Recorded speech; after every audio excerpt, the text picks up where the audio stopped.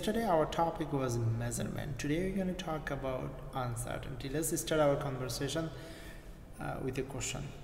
I'm going to write two statements on the board and you're going to find the difference between these two statements. So statement number one is, let's say, 6.1 meter, and statement number two is 6.1 centimeter. What I want you to do, I want you to find what does one represent for these two cases. All right. So one does represent over here decimeter. All right, and one does represent over here millimeter. Let's remind you what is measurement. Measurement is quantifying attributes of any object. So if you see a chair, you try to quantify. You try to measure its height, length, width. Maybe you want to find the volume of a chair, for example. So what is the uncertainty? Uncertainty is the doubt in your measurement. So for example, if you consider a meter stick, the smallest mark on a meter stick is not a meter, because this is 1 meter.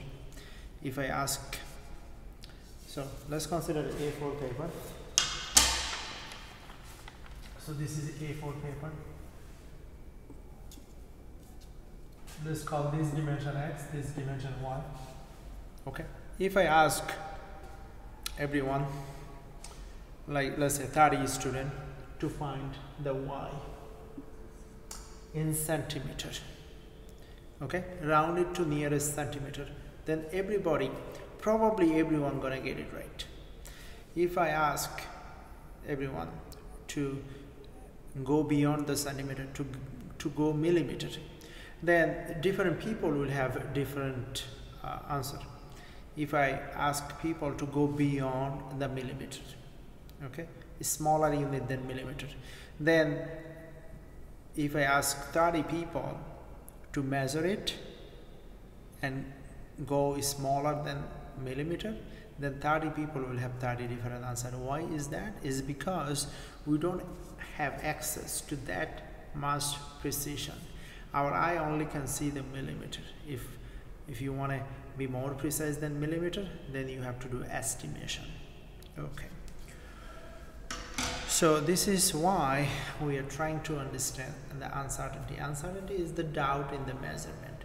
We're going to divide it in three parts. So uncertainty, there are three types of uncertainty. Number one, absolute. Number two, relative. And number three, percent. Absolute uncertainties, mark on a ruler is 1 millimeter. If you want to go beyond millimeter, then you don't have access to that much precision, then you don't have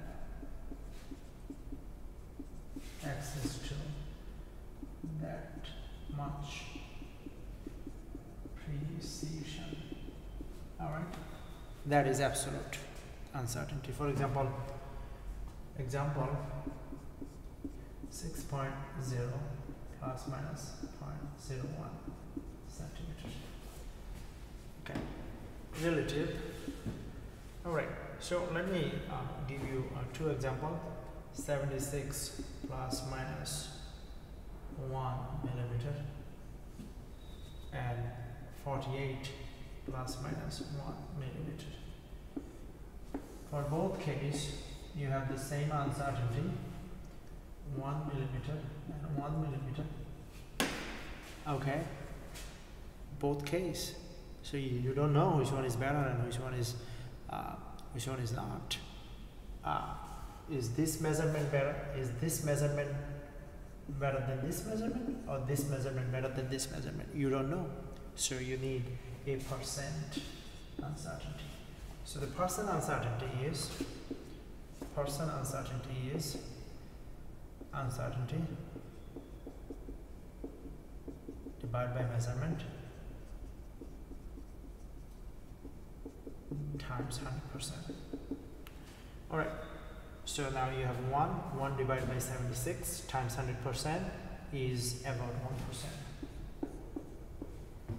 1%. 1 divided by 48 times 100% is 2%. So as you know, although the uncertainty are same, the percent uncertainty are not the same. So percent uncertainty is very useful. And this is the relative. Okay, so relative when you have more than one data, when you're dealing with more than one data. So now let's go about the percent uncertainty. So I'm going to give you an example. Let's consider x1 is equal to 0.26, x2 is 0.27, x3 is 0.76, x4 is 0.29, x5 is 0.26. So now this is outlier. You want to remove the outlier and you want to find the average. Average is 0.27. Okay. Now you want to find the range. Range is biggest minus the smallest divided by 2. So biggest is 0.29, smallest is 0.26 divided by 2, and that give you 0.02. Why 2 digit? Because I have 2 digit here, so I must have 2 digit. 2 digits here. Alright, now we're gonna have to find percent uncertainty. Percent uncertainty is uncertainty divided by measurement times 100%, and that is called percent uncertainty. So the percent uncertainty will be, uncertainty is how much? 0.02 divided by 0.27. Alright, so 0.27 is just like class average, and this is the uncertainty times 100%. And now let's see what is it. This looks like 7%. 0.02 divided by 0.27. Okay, so times 100. So yeah, it is 7.4. So percent uncertainty is 7.4%. So this is your measurement, and this is your uncertainty. So uncertainty times divided by measurement times 100%. So uncertainty is 0.25, measurement is 5.76 times 100%, and that will give you 4.3. That will give you 4.3%. So percent uncertainty is 4.3%. Now this is another example I'm going to use. So if I ask you, for example, to find the length of this one, there is an uncertainty. Okay, right? Now if I ask you to measure the time, there also be uncertainty. For example, if I drive on a highway, well, if you drive on the highway, right, and you see Mr. Berry is crossing the road, what would be your reaction? Your reaction would be 0 or more than 0. Your reaction time would be more than 0, no matter how careful you are. If you are careless, then your reaction time would be forever. You are not saving anybody's life. If you see Mr. Berry walking, what would you do? You try to save Mr. Berry's life by hitting the, of course, brake. So the moment you see Mr. Berry, and then you have to decide that you have to hit the brake. So that decision making is called reaction time, and that is, let's say, 0.2. Reaction time is, human reaction time is 0.2, unless you're using cell phone while drive. So reaction time 0.2 seconds. All right, and let's say you measure, let's say consider 5 seconds, and consider 50 seconds, and consider 5 minutes. All right, so what I want to find the percent uncertainty for this when you have this. So what does that mean? You have a stopwatch, right, and you measure the 5 seconds. For example, you know, lab, it takes 5 seconds for something to dissolve. For example, it takes 5 seconds for salt dissolve in the water. That's what the stuff was showing you. It takes 50 seconds, for example, to do something. I don't know, for the water to vaporize. It takes 50 seconds if you use the stopwatch. If you heat up the water, 5 minutes. For example, if you have the hot water, it takes 5 minutes to cool it down if you use the stopwatch. And that's comes from the measurement. This is your measurement, and this is the reaction time. Reaction time is the moment you hit the stopwatch and then to start the clock, and the moment you stop the stopwatch to stop the clock. So there is uncertainty in the beginning and the end. Okay. So this is A, this is B, this is C. So A is 0.2 divided by 5 seconds times 100%. That is 4%. B is 0.2 divided by 50 times 100%. That is 0.4%. And C is 0.2 divided by 300 is because 50 minutes is 300 seconds. You cannot use anything but as a unit times 100%, and that is 0.07%.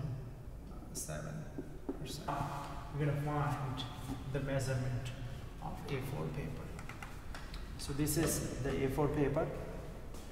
I'm going to use 4 rulers. These 4 rulers I'm going to use to measure it. So let's do the measurement. So let's write it down.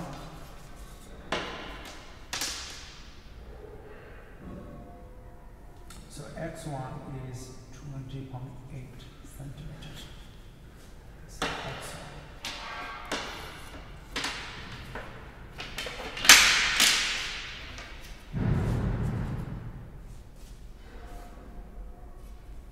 X2 is 20.9.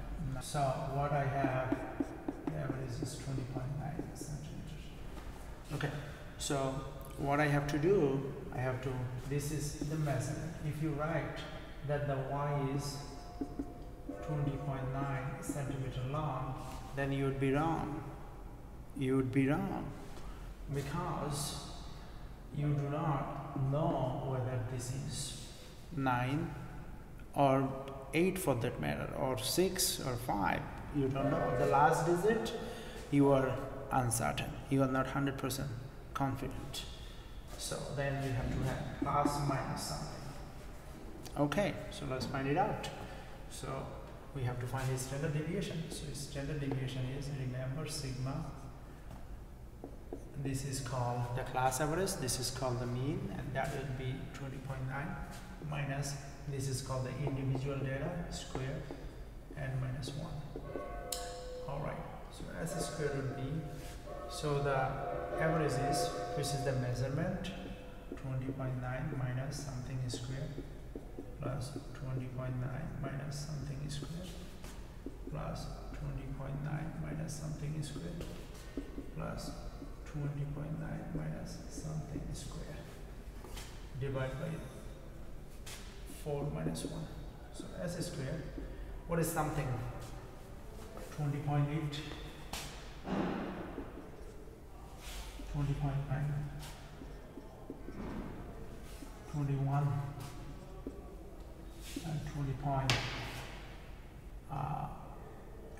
Let's make it 20.9. 20.9. So math become easy. 20.9. All right.